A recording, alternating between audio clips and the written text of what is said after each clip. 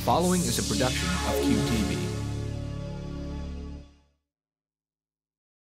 Welcome to the Credit Union National Update, your source for the news that matters most to credit unions. I'm Angel Bailey. This is a report for the week of October 14th. Call it a sneak peek. We now know what to expect from the NCUA when it unveils its long-awaited examination changes for credit unions. In a letter to credit unions, the agency said these changes will streamline exam reports and set clearer expectations for credit unions and examiners. In particular, the agency plans to separate the document of resolution and the examiner's findings sections of the exam reports into standalone documents. This change is designed to help distinguish between major and minor issues to prioritize corrective action. These other changes will be rolled out on January 1st. It's been 2 weeks now since the National Credit Union Foundation activated its online disaster relief system to help victims of Colorado floods. And while the response has been great, more is still needed. The NCUF says it has already received over $200,000 in grant requests from people in Colorado impacted by the flooding, but so far only has about 40% of the funds needed to help.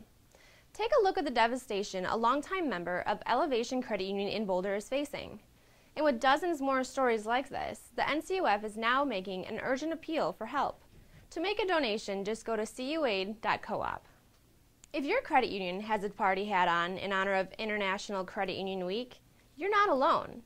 More than 196 million credit union members in 100 countries will unite for good in celebration of the credit union difference this week. Many have special events and giveaways planned to thank their members. And for the second year in a row, dozens of credit unions in Michigan will take part in a statewide cash mob called CU Lunch Local to highlight the credit union community's support for local businesses. The highly successful program has also spread to Louisiana and Ohio this year. Benjamin Franklin gets a facelift and a new lease on life. On Tuesday, October 8th, the Federal Reserve began supplying banks with billions of newly designed $100 bills. The new design incorporates 2 new security features with images of bells and 100s, along with a color-changing bell in an inkwell. The note, which will retain the image of Benjamin Franklin, will keep security features from the previous design, such as a watermark. These changes have been in development since 2003 and will make it easier to authenticate but harder to replicate the bell. U.S. officials have said the $100 note is one of the most frequently counterfeited of U.S. currency outside of the U.S.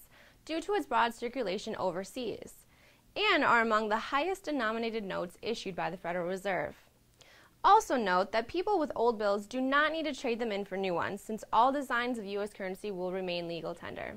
Finally, in this week's CU Community Spotlight, one California credit union gives new means to Casual Jeans Day.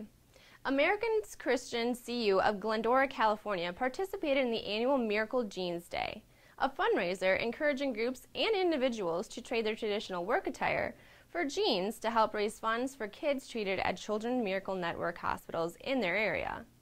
The credit union raised over $7,000 for the Children's Miracle Network, and since 2009, Miracle Jeans Day has helped raise more than $1.4 million to help fund life-saving medical needs in CMN hospitals. This has been the Credit Union National Update. Until next time, thanks for watching. QTV is the credit union broadcast experience, powered by CU Solutions Group. Stay tuned.